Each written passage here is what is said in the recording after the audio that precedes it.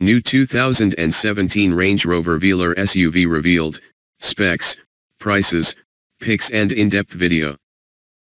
The new Range Rover Velar takes its place between the Evoque and the Range Rover Sport, priced from £44,830. Land Rover has revealed a new addition to its Range Rover lineup, which is the firm's answer to everything from the Porsche Macan to the BMW X6. Called the Velar, it'll make its global debut in the flesh at the Geneva Motor Show next week, before hitting Land Rover showrooms early this summer. When it arrives on sale, it'll be the fourth car in the Range Rover lineup, bridging the gap between the Evoque and the Range Rover Sport. For reference, the Velar's 4,803mm length means it's 5 cm shorter than the Sport, though at its tallest point it's only 5mm taller than the Evoque. While the roofline isn't as coupe-shaped as rivals like the BMW X6, it is in effect the brand's coupe model, sporting a considerably more rakish look compared to other cars in the Range Rover lineup.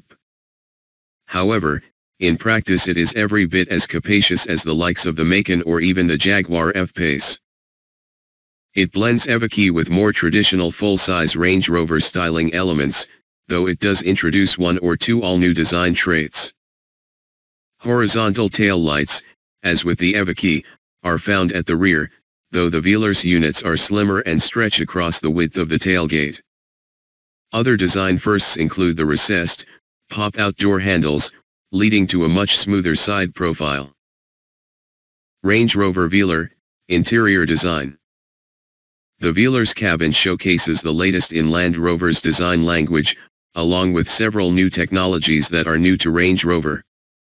The centerpiece of the front cabin is a triple-screen setup on the fascia. It can incorporate a 12.3-inch TFT virtual cockpit display, as seen on Range Rover and Range Rover Sport, but the accompanying center touchscreen lights up and tilts forwards when the vehicle is started up. This central panel will show music, phone, and navigation data as usual, but below it, Land Rover has replaced most of the fascia's buttons with a further touchscreen. It controls elements like the heated seats, suspension, and transmission settings, and the heater, and like the tilt screen, it stays dark until the vehicle is fired up. The same applies to the buttons on the steering wheel, incidentally, and the overall effect is one of greater sophistication than on any previous Land Rover product. The view from the Velar's driving seat isn't quite as commanding as in the Range Rover Sport or Range Rover, a sign that the base has been lowered to retain headroom below the swoopier roofline. It works, though, because 6-footers should have no problem sitting upright, even in the rear seats. The boot is a decent shape too, and it boasts plenty of useful luggage hooks, although there is a noticeable lip to lift items over. The rear hatch is a conventional single-piece item, incidentally, without a drop-down or extendable ledge to sit on, but gesture control means it can at least be opened by waving a foot below the rear bumper. The boot capacity is 632 liters with the rear seats in place, and 1,731 with them lowered down. Both of these sizes are comfortably clear of the space offered in a Macan. New Range Rover Velar, engine details. Even at launch, the Velar will have a pretty wide lineup of engines. The most basic unit, available only with the lowest two trim levels, will be a 4-cylinder diesel producing 178 bhp and 430 Nm of torque, enough for a 0 to 60 miles per hour time of 8.4 seconds, but CO2 emissions of just 142 g/km. The same Ingenium motor is also offered across the wider range, with 237 bhp and 500 Nm, and CO2 emissions of 154 g/km. Then there's a V6 diesel with 296 bhp and 700 Nm. It can crack the 0 to 60 miles per hour dash in 6.1 seconds, but its CO2 emissions are more hefty, 167 g/km. Land Rover will also offer the Velar with a choice of petrol engines, even in the diesel-focused UK. There's a 4-cylinder Ingenium unit producing 247 bhp and 365 Nm of torque, although its CO2 emissions of 173 g/km mean it's one for private buyers instead of company car choosers. This motor will also be offered later this year in a more potent spec, with 296 bhp and 400 Nm. The other petrol unit at launch is Jaguar Land Rover's supercharged 3.0-liter V6. It has 375 bhp and 450 Nm of torque, although again, its CO2 emissions of 214 g/km mean it'll be a more expensive Velar to run than any of the diesels. All Velars will be four-wheel drive, and all will get an 8-speed automatic transmission. All 6-cylinder editions will get air suspension, too, but this will be an option for 4-cylinder cars in higher trim levels. Order one of these engines with the cheaper models and you will be restricted to coil springs only. Range Rover Velar, spec and off-road ability. Land Rover says the Velar will be more capable off-road than any of its rivals. Its approach angle can be up to 28.89 degrees, and its maximum weighting depth on air suspension models is 650 mm. The firm also claims it'll be a useful towing vehicle, with a rated capacity of up to 2,500 kilograms and Land Rover's latest tow assist system to help with reversing maneuvers. The entry-level editions of the car, called Standard, get 18-inch alloy wheels, heated front seats, keyless entry, a heated windscreen and LED headlights.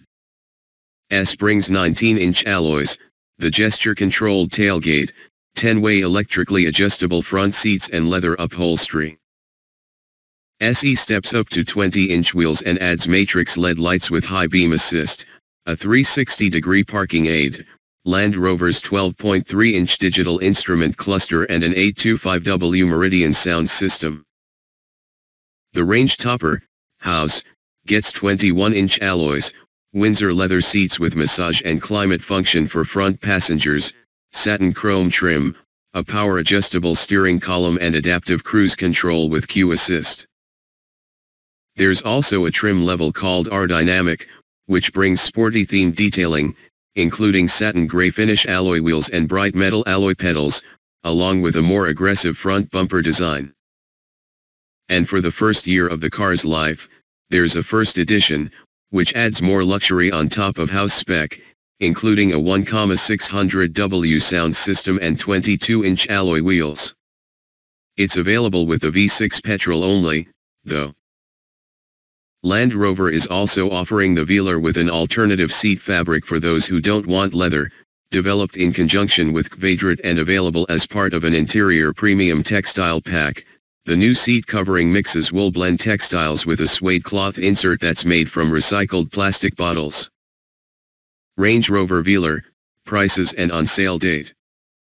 Land Rover believes the Velar can fill a useful gap in its pricing structure.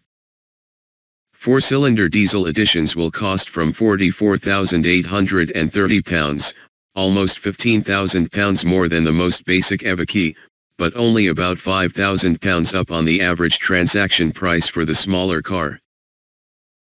The Velar itself will be about £15,000 cheaper than the entry-level Range Rover Sport, too, but it's worth noting that the entry point is for the 176 bhp diesel in standard trim only. If you want to get close to matching the performance of even the most modest Macan, the £43,500 model that has 249 bhp, you'll need a Velar SD240, which costs £10,000 more, at £53,720. The Velar will be built at Jaguar Land Rover's plant in Solihull, where it will go down the same production line as the Range Rover Sport and F-Pace. Land Rover is taking orders now, and the first UK customers should get their cars from July.